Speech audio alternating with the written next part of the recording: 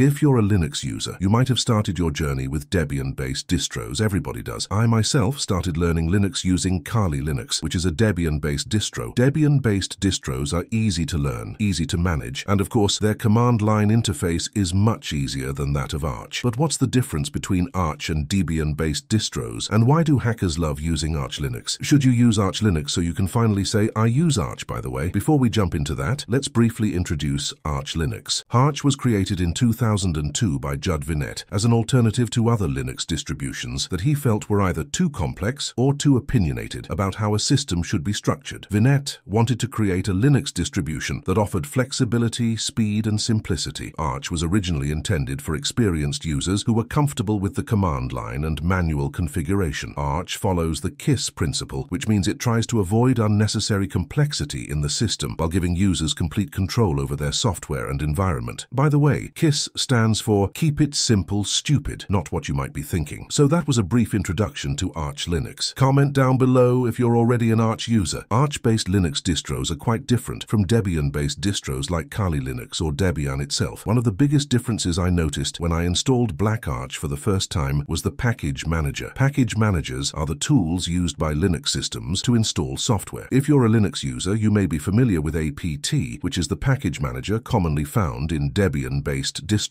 Just like Debian, Arch also has a package manager called Pacman. However, Arch Linux comes with minimalist packages. Most Arch distros come with only the essential tools, and some even lack a desktop environment. You have to set everything up yourself. Many hackers, developers, and advanced Linux users tend toward using Arch Linux for several reasons. First, hackers love Arch because of its simplicity and control. As mentioned earlier, Arch is based on the KISS principle, meaning the system is built from the ground up with minimal interference and bloat. Hackers love this because it allows them to start with a clean slate and install only the software they need. Arch gives you complete control over every aspect of your operating system. Hackers appreciate the ability to configure and tweak every part of their system, from the kernel to the desktop environment, to suit their specific needs. Customizability is another cool feature of Arch Linux. Arch doesn't come pre-configured with a specific desktop environment or set of utilities, which is highly appealing to hackers who prefer to install only what they need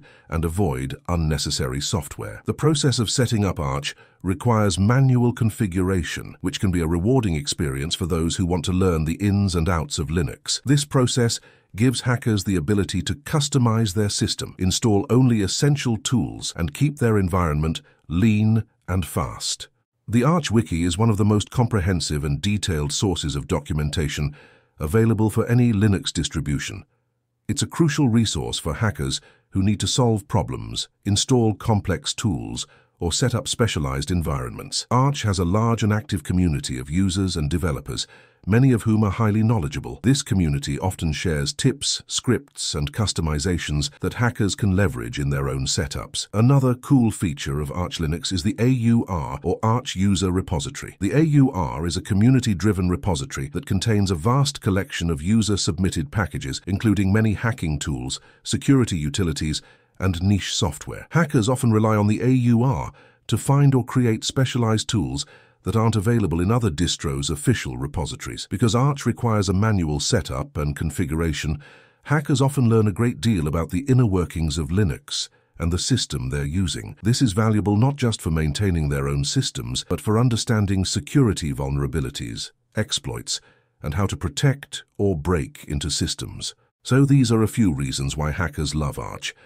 But now the question arises, should I start my journey with Arch Linux?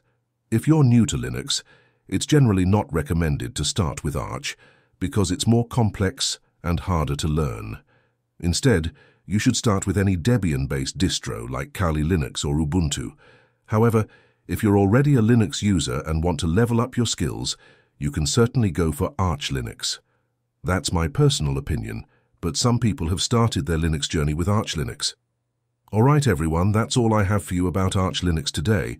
Let me know in the comments if you'd like a detailed video on Arch Linux installation. If you found this video helpful, please give it a thumbs up and don't forget to subscribe. Thank you for watching.